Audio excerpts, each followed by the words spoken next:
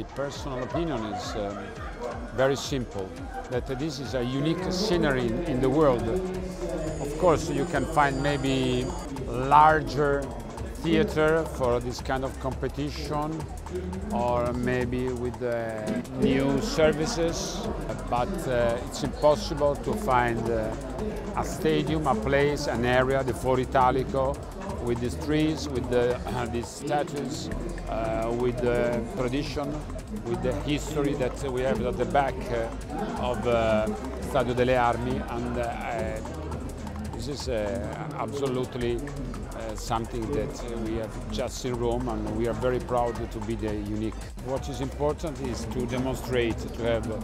important athletes and then capacity to organize the big events, because the two things are absolutely parallel, and we want to support